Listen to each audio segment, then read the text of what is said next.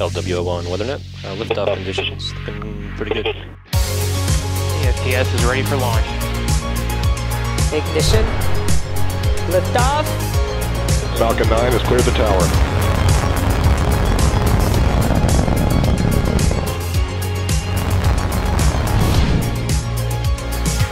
Ten, 9, 8, Side booster ignition. 6, 5, 4, 3, 2, 1.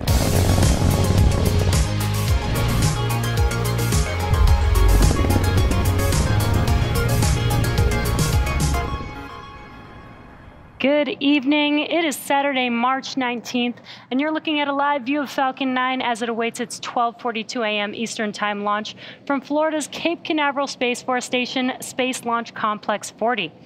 My name is Jesse Anderson, and I'm joining you tonight on the West Coast from our headquarters in Hawthorne, California. Thanks for joining us for our 42nd overall Starlink launch. This also marks SpaceX's 11th launch in the first 11 weeks of 2022. As most of you may know, Starlink is a satellite internet constellation designed and manufactured by SpaceX. Starlink can provide high-speed, low-latency internet to people living in remote and rural locations around the globe. Our launch tonight is an exciting one. The booster taking our 53 Starlink satellites into low Earth orbit tonight is flying for a record-breaking 12th time. Now, weather for tonight has been a watch item, but as of now, we are go for weather at T0 with 70% favorable for liftoff tonight. Now, the range, vehicle, and satellites are all trending green for an on-time liftoff. If for some reason we don't lift off tonight, we do have a backup opportunity tomorrow on Saturday, March 19th. For now, let's take a closer look at the rocket supporting tonight's mission. Now, Falcon 9 is a two-stage rocket and stands 70 meters tall, which makes it almost as tall as the Statue of Liberty, about 3/4 of the 93-meter tall monument in New York City. The first stage, which we also refer to as the booster, is the longer, lower portion of the rocket and makes up over 60% of the entire length of the Falcon 9 vehicle. Now, the dark soot that you see around the first stage is a sign that this booster has been flown before, and this particular booster has supported 11 previous missions: NASA Crew Demo 1, SXM-7, RADARSAT, and 8 Starlink missions. Now, as the name Falcon 9 suggests, attached to the bottom of the first stage are 9 Merlin or M1D engines. And you can't see the engines here, but you'll definitely hear them at liftoff. These engines accelerate Falcon 9 through the Earth's atmosphere and into various orbits in space. The Starlink satellites on board tonight's mission are going into low Earth orbit, or what we call LEO. Now, although there is no universal standard, LEO typically refers to orbits that are less than 2,400 kilometers in altitude. In addition to our Starlink constellation, the International Space Station and Hubble Space Telescope are both currently traveling in low Earth orbit. Now, just above the first stage is the unpainted black carbon fiber structure on your screen, which is called the inner stage. The inner stage is mated to the Falcon 9 vehicle in Hawthorne and stays mated until launch. Although this composite structure is officially part of the first stage, it also connects the first and second stages, as well as houses pneumatic pushers that allow stage separation during flight. The inner stage also houses the Merlin vacuum engine, or what we call the MVAC engine. Though very similar to the Merlin 1D engines on the first stage, the MVAC engine has a larger nozzle that allows the second stage to perform more efficiently in the vacuum of space. Now, as you can see on your screen, the white portion of Falcon 9 above the black inner stage is the second stage. After the first and second stages separate about 2.5 minutes into flight, the second stage will ignite its MVAC engine to carry the payload to its desired orbit. Now, following separation from the second stage, we will be attempting to recover the first stage for a 12th time on our drone ship. Just read the instructions, and there's a live view of that drone ship on your screen. If successful, it will mark the 104th recovery of a Falcon 9 first stage. The nose cone structure at the very top of the rocket is called the fairing, and that's what you're seeing on your screen there. The purpose of the fairing is to protect the Starlink satellites until we reach space. Around 3 minutes into flight, once we've exited the Earth's atmosphere, we will jettison the fairing halves and attempt to retrieve them once they return back to Earth. Now we want to jettison the fairing halves as soon as we can, as the weight of the fairing decreases second stage performance. The fairing halves protecting our Starlink satellite tonight are reflown, with one half flying for a 4th time and the other for a 2nd time. And again, tonight we will be attempting to recover these halves using our recovery vessel, Doug. Now you may be hearing some pops and hissing sounds. That's from our propellant loading that started at T-minus 35 minutes. Our Falcon 9 vehicle uses 2 propellants, a refined form of kerosene called RP1, or Rocket Propellant 1, as a fuel, and liquid oxygen, or LOX, as an oxidizer. Now, an oxidizer is a substance that a fuel requires in order to burn. The liquid oxygen is chilled well below its boiling point so that it has a much greater amount of mass per volume, and that helps us so that we can load more of it into the rocket. In addition to these 2 propellants, we also use the chemical TTEB, or triethyl aluminum and triethyl borane, as an ignition source. The combustion of RP1 and LOX make the rocket go or fly, but it's that TTEB that sets the match to the propellant mix. Now we fill LOX into the 1st and 2nd stages to full as close to T0 as possible, and that's to minimize how long the liquid oxygen could start to warm up. Now again, checking back in with the weather forecast with Space Launch Delta 45, it's still showing that we are 70% favorable for liftoff tonight. The vehicle, satellites, and range are all looking good for an on-time liftoff just a few minutes from now at 12:42 a.m. Eastern Time.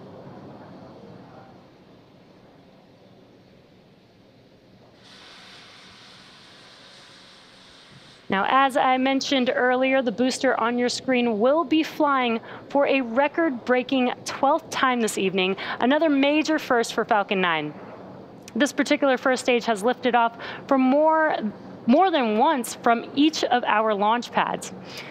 And most recently, it launched from Launch Complex 4 East in Vandenberg Space Force Base on the opposite coast last December. Now, for a bit of history, SpaceX successfully landed the world's first orbital class rocket back on Earth with the Orbcomm-2 mission in December of 2015. Although this specific booster didn't fly for a 2nd time, it proudly stands next to our headquarters in Hawthorne, California. So if you're in the area, feel free to drive by and check it out. The booster debuting on CRS-8 in April 2016 would become our first flight-proven booster, flying for a 2nd time on the SES-10 mission in March of 2017. So just under a year launch to launch. Our teams at SpaceX have made great strides since the first reflight of a booster. Last year, over 90% of our missions were flown on flight-proven boosters. Now, to date, we've reflown 87 first-stage rockets, and we've successfully recovered a total of 110 boosters. If successful, tonight's mission will also add to that tally. Reusability is important to our mission here at SpaceX as it helps drive down the cost of space access, which is key to a future where humanity can be truly multiplanetary. Now, the next major milestone that you're about to see on your screen involves the transporter erector, or the TE. This is the trusted structure next to Falcon 9. In preparation for TE retraction, the TE clamps right below the payload fairing will start to open up, and that helps clear the way so that the transporter erector can begin to pull away from the rocket. And there you can see on your screen those clamp arms are slowly opening up. Once they're fully open, the TE will start to retract. Now, the TE is the structure that provides liquids, gases, and electrical connections to the 2nd stage, as well as air conditioning to the payload fairing. And at this point, both the 1st and 2nd stages are nearly fully loaded with 1 million pounds of kerosene fuel and liquid oxygen. And it might be very slight, but that TE is retracting away from the vehicle. And those white clouds that you see around Falcon 9, that's the chilled gas inside of the vehicle above the liquid oxygen tank liquid surface that we vent overboard to maintain pressure in the tank as needed. So when that gas exits the vehicle into the warmer Florida air, the humid air condenses it into water, similar to when you have a cold glass of water and condensation forms around it.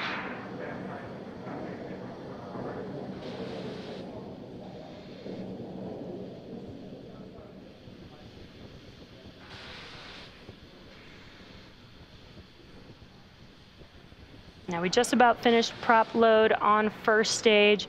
Second stage should finish up around the T-minus 2 minute mark.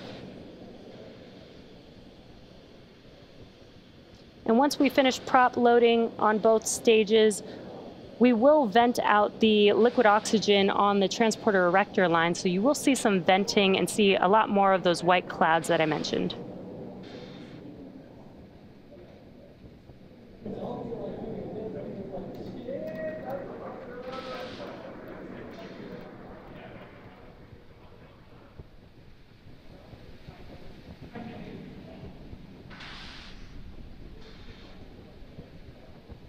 Now we are approaching T-minus 2 minutes and should be wrapping up prop loading here shortly.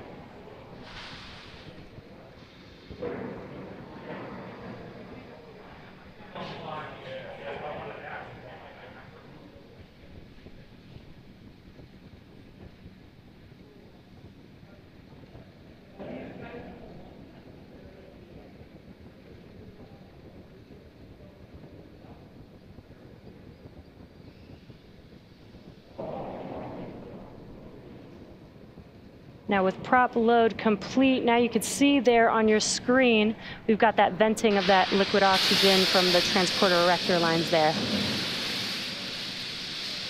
And next up, Falcon 9 will be in startup around the T-minus 1 minute mark, so we should hear that call out as well. And that will be when the flight computers take over the launch countdown.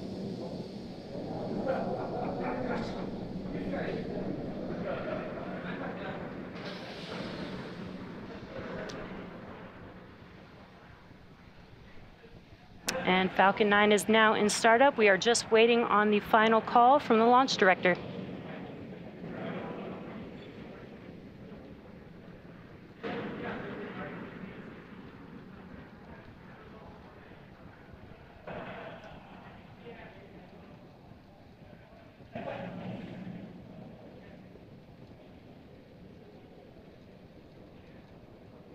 And with all systems go, let's listen in to the terminal count and watch as Falcon 9 carries our 53 Starlink satellites out to space.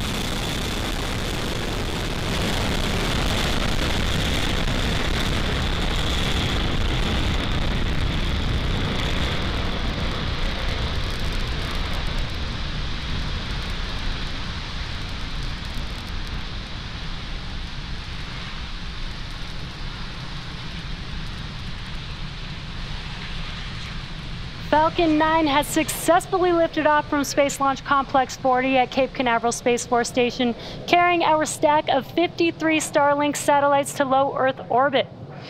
Now, just a few seconds ago, we did start to throttle down the engines, reducing the speed by decreasing the flow of the fuel to the engines. That's in preparation for max Q, or maximum aerodynamic pressure.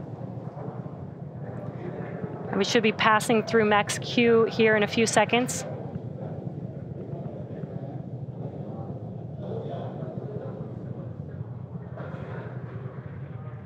And we've now passed through max Q. So with that, we now have 4 events happening in quick succession. That'll be main engine cutoff, or MECO, stage separation, second stage engine start 1, or SES1, and then followed by fairing deploy on the second stage. Now, main engine cutoff, or MECO, is where all 9 of those M1D engines will shut down, and that'll slow the vehicle down in preparation for that second event, stage separation. Stage separation is where the first and second stage separate from each other. And right after stage separation, the first stage will start to make its way back to Earth for landing. And while we are able to land on land or at sea on our drone ship, we will be attempting to recover the first stage tonight on our drone ship. Just read the instructions. And while this is happening, stage 2 will continue on its journey with the third event, SES-1, or second stage engine start 1. And that's where the MVAC engine will light up and propel the second stage along with the Starlink satellites to orbit. And just a few seconds after that will be fairing deploy.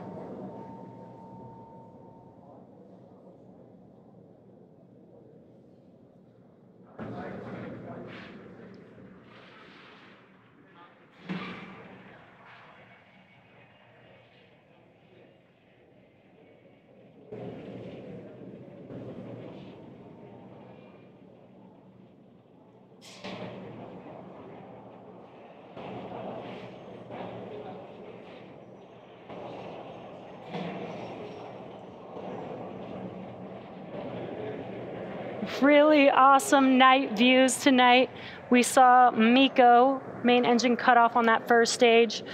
We have the first stage on your left-hand screen, second stage on your right-hand screen. We did see the fairing halves deploy from the second stage. Now, while SpaceX has reflown Falcon fairing halves since 2019, as previously mentioned, one of the fairing halves on tonight's mission is flying for the 4th time and the other for the 2nd time, and we'll be attempting to recover the halves again tonight on our recovery vessel, Doug. Now, first stage on your left-hand screen is making its way back to our drone ship. Just read the instructions. And on your right-hand screen, the second stage is currently on a nominal trajectory. Now, as stage 2 heads towards its targeted drop-off orbit, stage 1 will complete 2 burns in order to make its way back to Earth, the first of which is the entry burn. That's where 3 of 9 M1D engines reignite and help slow the stage down as it re-enters into the upper part of the Earth's atmosphere. Now, the second will be the final burn for the first stage, and that's the landing burn.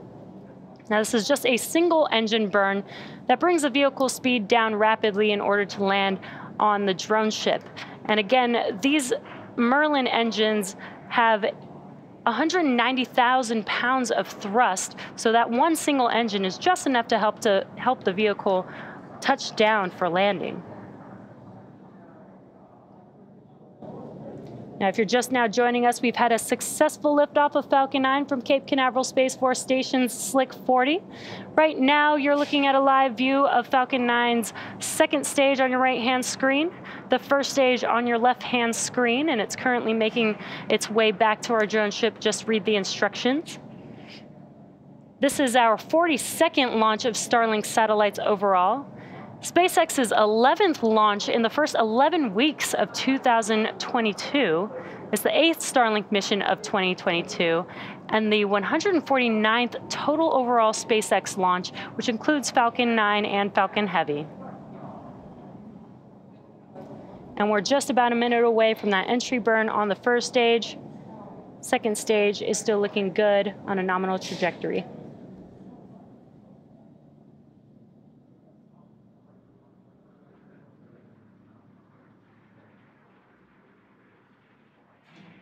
Now, it is nighttime, so a bit hard to see on the left-hand side, but you can see the grid fins on the first stage. There's 4 hypersonic grid fins on the first stage that help to guide the vehicle back to the landing zone. Again, tonight it will be on our drone ship. Just read the instructions.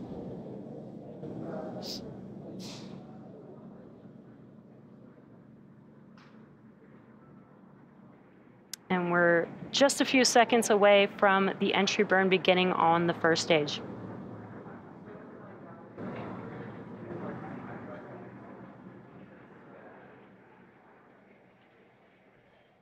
And as you can see, your left-hand screen lighting up, that is these 3 engines reigniting for this entry burn.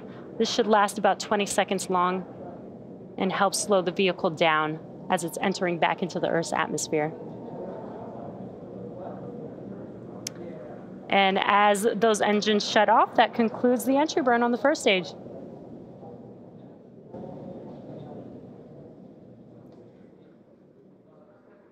Now, we are just about a minute or so away from the landing burn on the first stage. Again, that is just a single engine burn to help slow the vehicle down enough to touch down on our landing zone. That burn lasts about 20 seconds long as well, and just about 20 seconds after that, we should have SECO 1, or second stage engine cutoff 1, on the second stage.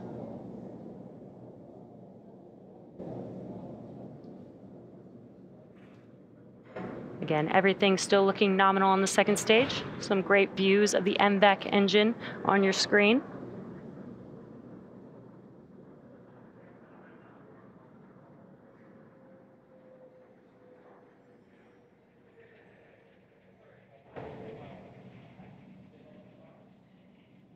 The MVAC engine is optimized for 220,500 pounds of thrust in the vacuum of space. It's a pretty powerful engine that you're seeing there on your screen. We are just a few seconds away from the landing burn beginning on the first stage. And there you can see on your left-hand screen that landing burn has begun. So let's see if we can land the first stage for a 12th time.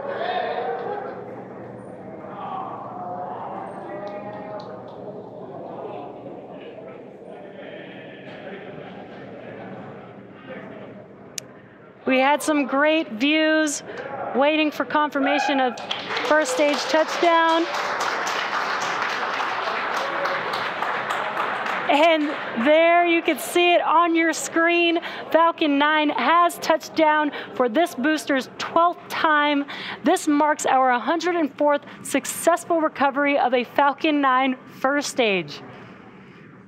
Now we are waiting for SECO 1, that second stage engine cutoff. Should be here in a few seconds. Great news, landing our Falcon 9 first stage, flying for a 12th time, as well as touching down on our drone ship tonight. And we are just waiting for confirmation of SECO 1 and for a good orbit on the second stage. And we have a good orbit on the second stage. And there you can see on your screen the MVAC engine has shut down. So now we're waiting second engine start 2, followed by second engine cutoff 2, which is set to occur a little under 40 minutes from now. So we're going to take a short break until then. So sit back and enjoy the Space Tunes.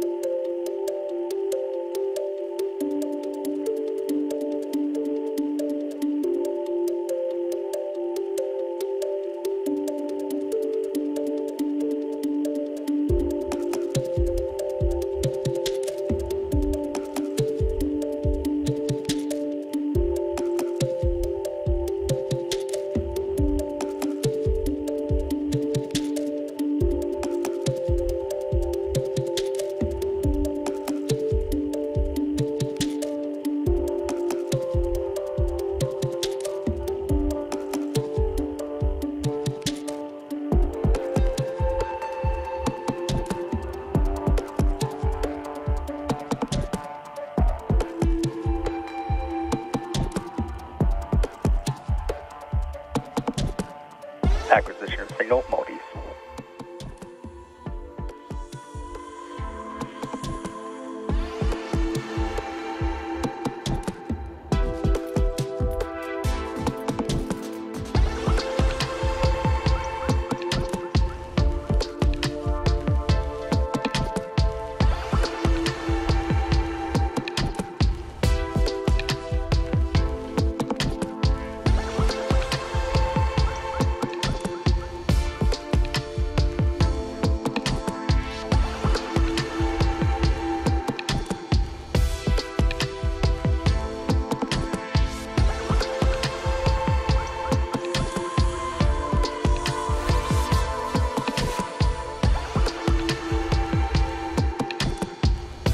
Acquisition of signal, Diego Garcia.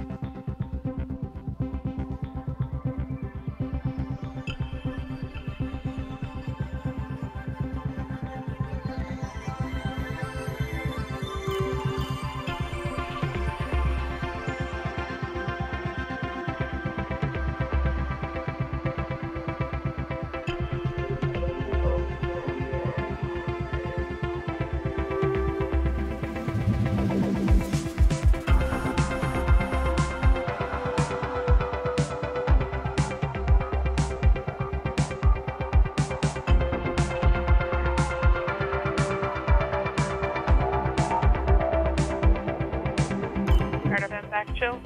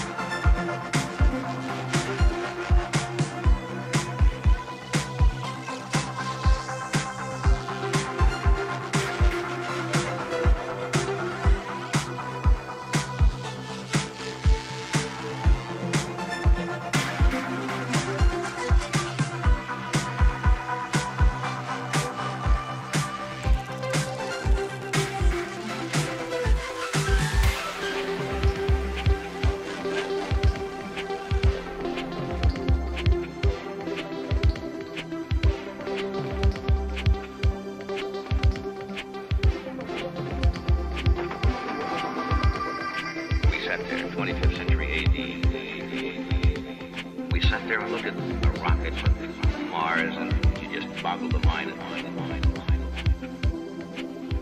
and the technology caught up. Hello there, and welcome back to the Starlink webcast. Now, coming up shortly, we have SES-2, or second stage engine start 2, and this burn will last just a couple seconds before we cut off the engine. And we're hoping to have some live views, so let's see if we can watch as the second stage, there it is, lights up and shuts down pretty quickly here. Back engine startup.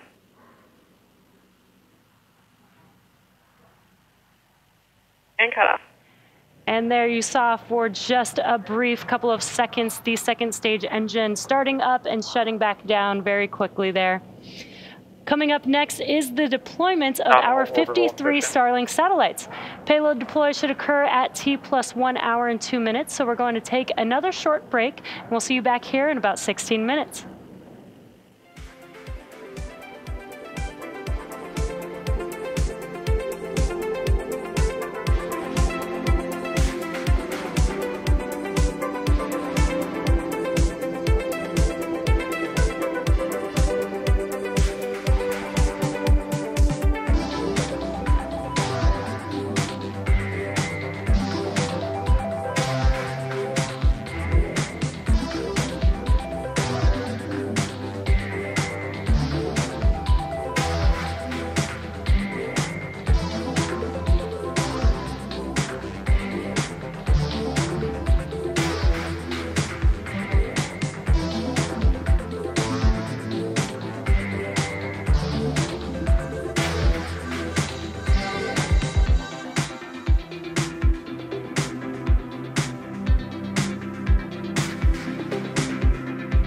Expected loss of signal, Maltese.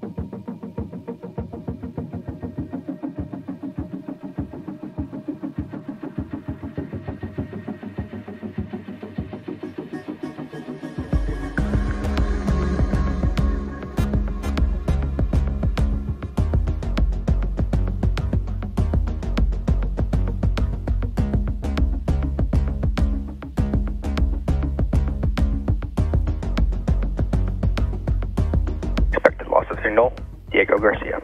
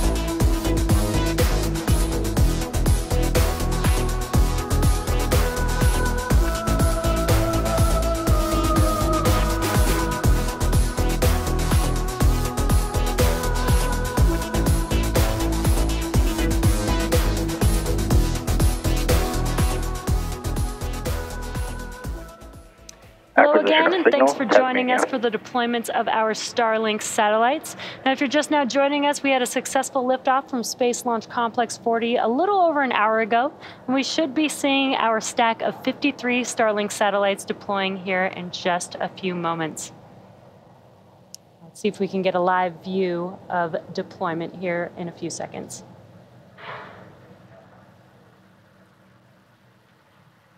And there it is on your screen. You could see those 53 Starlink satellites drifting away from our Falcon 9 second stage. Unfortunately, we lost that live view, but we did have visual confirmation of deployment. So that will bring tonight's webcast to an end. Thank you for joining us for our Starlink launch this evening. If you're interested in signing up for Starlink service, head over to starlink.com. As always, a big thank you to the FAA and the range for supporting all of our missions. And thank you for tuning in. Hope you all enjoy the rest of your evening. See you again soon.